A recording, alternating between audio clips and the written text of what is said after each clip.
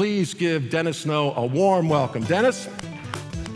It's everyone on the team looking through the lens of the customer.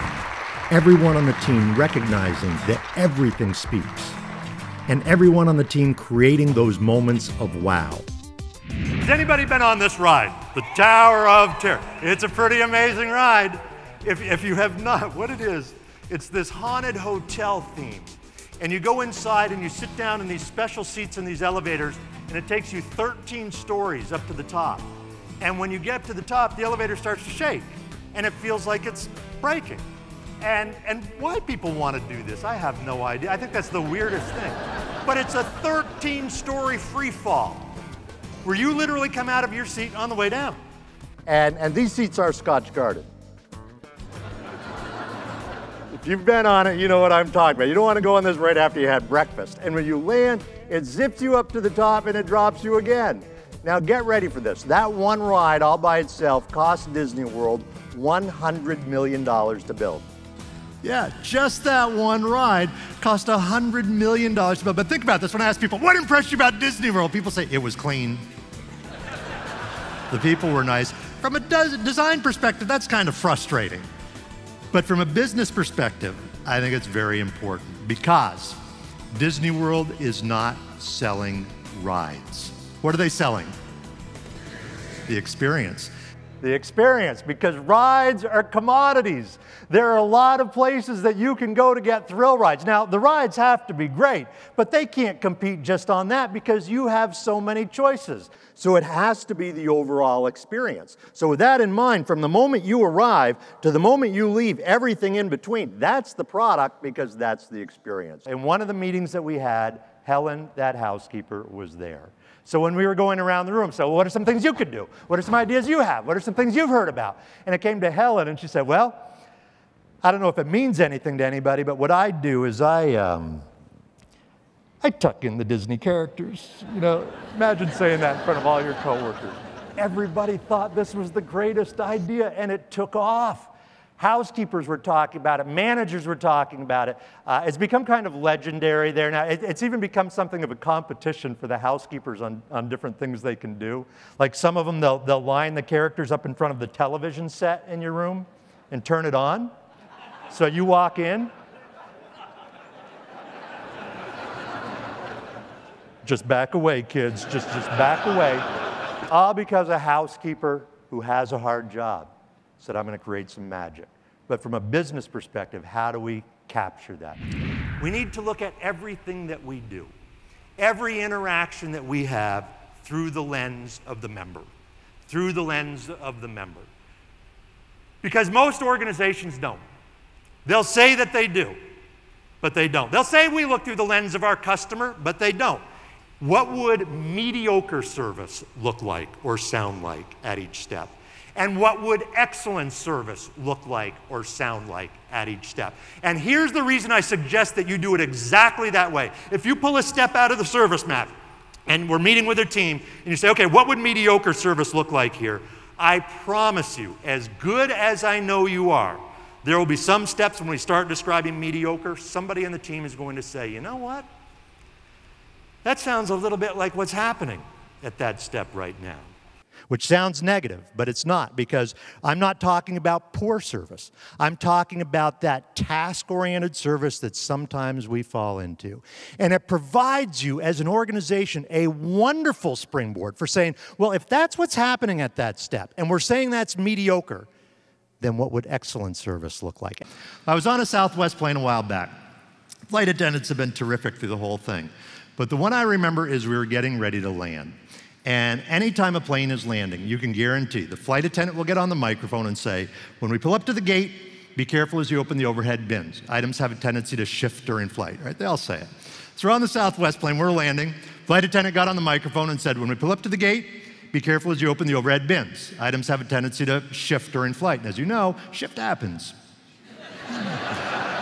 So we're all, what did she say? What? So we were hanging on every word. When the plane landed, you know how they put on the reverse thrusters to slow the plane down? The co-pilot got on the microphone and went, whoa, big fella, whoa, as we're slowing down. So now as we got off the plane, what were we all doing? We were laughing, and that's not usually what you're doing. It's usually, get out of my way. Now, here's my business question for you. How much did that cost Southwest Airlines to do that? Nothing. To me, that's the beauty of it. It's not about money. It's not about time, because remember, the flight attendants have to give the spiel. It's the law. They have to give the spiel. So it's not about time. It's not about money. It's about looking at what we put our customers through. And I will tell you, it all comes down to what we put our customers through, the processes that we put them through. And we need to see these moments through the lens of the customer. Everything speaks. Everything speaks. Every detail, from the appearance of the studio to the tone of voice of somebody that I'm talking to on the telephone, every detail is either enhancing your brand or it's detracting from the brand. And a brand is a very fragile thing. People talk. People talk. Good and bad, people talk. Imagine you bring your family down to Disney World and everybody's excited and you're out front and you're paying your money to get in.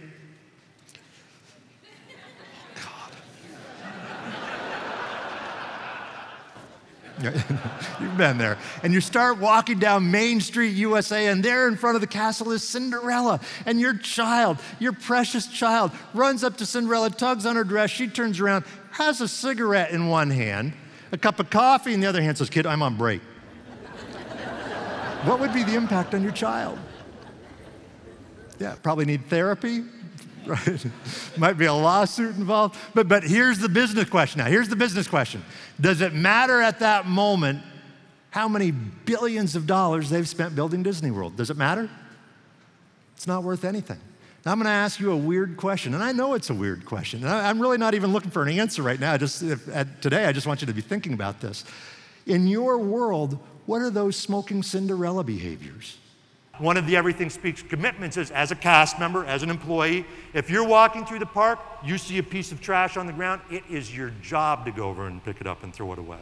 It's non-negotiable. And it doesn't matter if you're Captain Nemo or the Vice President of Marketing, you go over and pick it up and throw it away. When we can do some of those big things, we should. But where the magic is in those little wows. Let's say I had an issue about a product or a question about a product, and you helped me handle it. And then I get a call back from you the next day just to make sure, hey, anything else? Or, did that solve the issue? Now, that's just a little thing. But you put enough of those little things together, and you've got something pretty special. Because here's the thing I would ask you to remember. Little wows add up. Hang on, I'm getting it. You're parked in Goofy 21, and you're thinking, oh man, these Disney people can read my mind. The key control, folks, is they hand the keys back. And again, let's say it's the dad that locked the keys in the car. And as we said, it's embarrassing.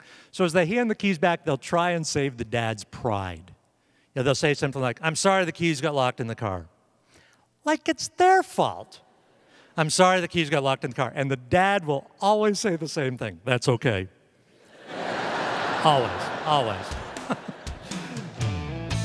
The really tough ones say, "Just don't let it happen again," because then there's going to be trouble. Dennis Snow is an expert in customer service, employee development, and leadership. His customer service abilities were honed over 20 years with the Walt Disney World Company, beginning his career in 1979 as a frontline attractions operator, then moving throughout the company in various leadership positions, learning what it takes to run a world-class, service-driven organization. Dennis launched a division of the Disney Institute, which quickly became the fastest growing venture of the Institute and experienced repeat business of nearly 100%. He also spent several years teaching corporate philosophy and business practices to cast members and the leadership team. In his last year with Walt Disney World, Dennis's leadership performance was ranked in the top 3% of the company's leadership team. Dennis is the author of 2 books, Unleashing Excellence, The Complete Guide to Ultimate Customer Service, and his newest, Lessons from the Mouse, a guide for applying Disney World's secrets of success to your organization, your career, and your life. I do promise you this, if you're seeing through the lens of the customer, if you're paying attention to the details, if you're creating those moments of wow, while we're probably not going to get to the tattoo, we get to the loyalty. And I think that's worth every moment of effort that we put into it. I hope that these ideas have been helpful for you today. Thank you all very, very much for your attention. Enjoy the rest of the conference. Thank you all very much. Thank you.